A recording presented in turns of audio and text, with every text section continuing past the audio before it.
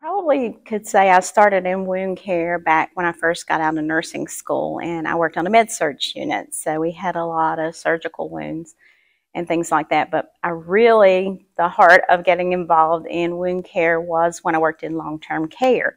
I had to do assessments that described the pressure injury. So I was like, well, okay, I want to see what they look like. So once I started to get involved with that, the staff would be, can you look at this wound? Can you look at that wound? Can you look at this wound? And I really became very interested in it and actually went ahead and did my wound certification on my own while I worked in long-term care. And I've been there ever since.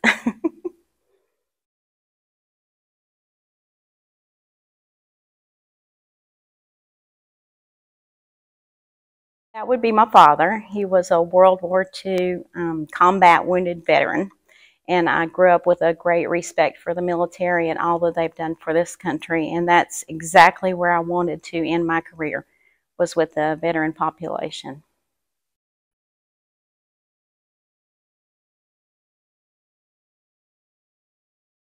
I'm going to be discussing the homeless veteran and how to provide wound care. So the presentation will start with an understanding of why the veteran becomes homeless, some of the issues that they face.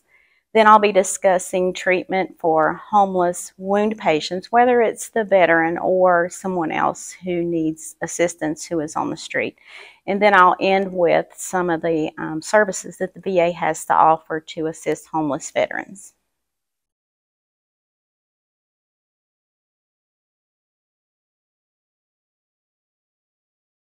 Probably most and foremost, I want them to understand that the veteran homeless population is a very special population. They have special circumstances and issues that are very different from the regular homeless population.